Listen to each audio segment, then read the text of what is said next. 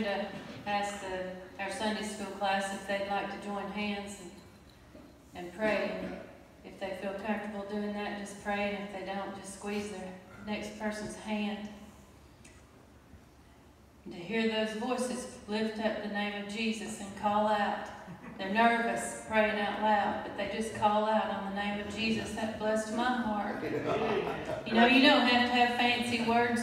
You don't have to just say, you don't have to be. It's your heart. That's right. And even if they didn't pray out loud, they prayed in their heart. And I just praise the Lord. They might have prayed for me. Yeah. Right. Praying for people who are sick, people who are lost, for the parents to be back in church.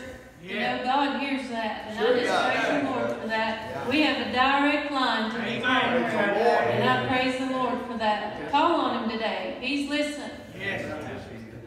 Hallelujah.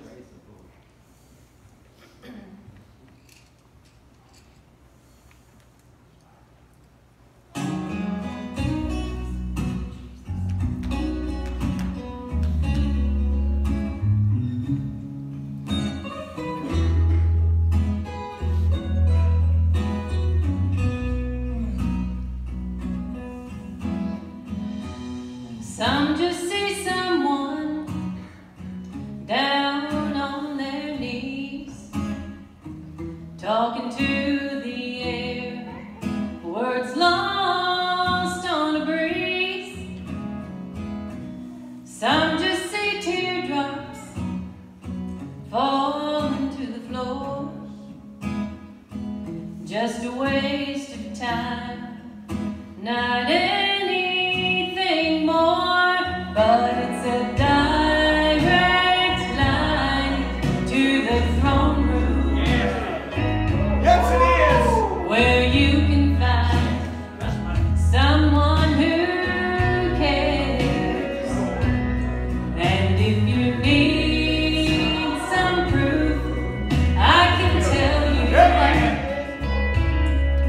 there's power.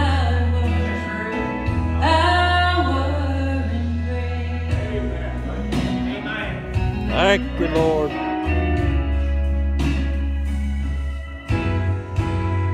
I can tell you about the time the Lord gave me peace. There was trouble all around, but He calmed the storm in me. I remember when I cried out, He saved my lost soul. Some have their doubts, but I know that I know that I know it's a direct line to the throne room. There you can find someone who cares. And if you need some proof, I can tell you there is power in prayer. Hallelujah. God's always listening. That won't change. Don't miss this moment to call on His name. Oh, it's a direct line to the throne room. There you can find someone who cares. And if you need some proof, I can tell you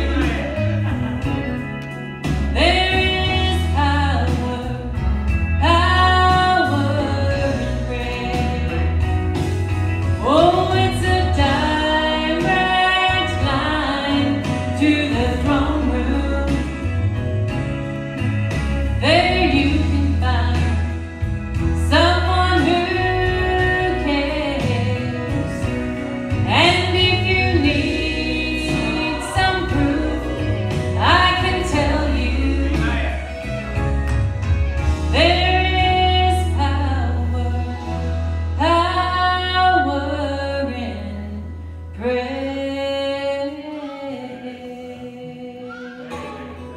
Praise the Lord.